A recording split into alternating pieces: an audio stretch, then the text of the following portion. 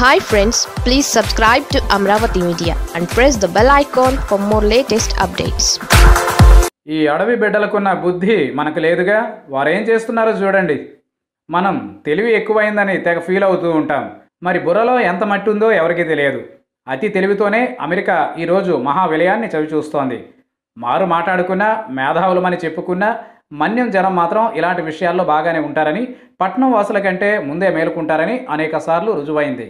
తాజాగా ప్రపంచాన్ని వణికిస్తున్న corona virus విషయంలో ప్రభుత్వాల కన్నా, ప్రసార సాధనాల హితవచనాల కన్నా ముందే మన్యం గిరిజనులు మేలుకొని అవగాహన పెంచుకున్నారు.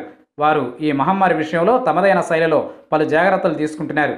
బయట వారిని తమ వైపు రానేయకుండా విశాఖ ఏజెన్సీ ప్రాంతాల్లోని వివిధ గ్రామాల జనం ఎక్కడికెక్కడ దడులను కట్టుకున్నారు. అంతేకాదు తమలో తాము సామాజిక దూరాన్ని పాటిస్తున్నారు. ఇక మాస్కుల విషయంలో వారు తమకు తామే తయారు చేసుకుంటున్నారు. పచ్చని చెట్ల ఆకులతో తయారు చేసిన సాంప్రదాయబద్ధమైన మాస్కులతో వారు తమ ప్రాణాలను కాపాడుకుంటున్నారు. ఔషధ సంపత్తి పూర్తిగా కలిగిన ఆకులతో తయారు చేసిన మాస్కులతో వైరస్ అసలు రాకుండా ఉంటుంది. పైగా ఇవి ఎప్పటికప్పుడు మార్చుకుంటూ కొత్తవి తయారు చేసి పెట్టుకోవడం ద్వారా విశాఖ పరిసరాల గిరిజనం తమకు తామే సాటి అని చెబుతున్నారు. ఇక మన్యంలో అసలే వైద్య సదుపాయాలు ఉండవు. దాంతో వారంతట వారే వైరస్ నుంచి తమను ఇలా రక్షించుకుంటున్నారు.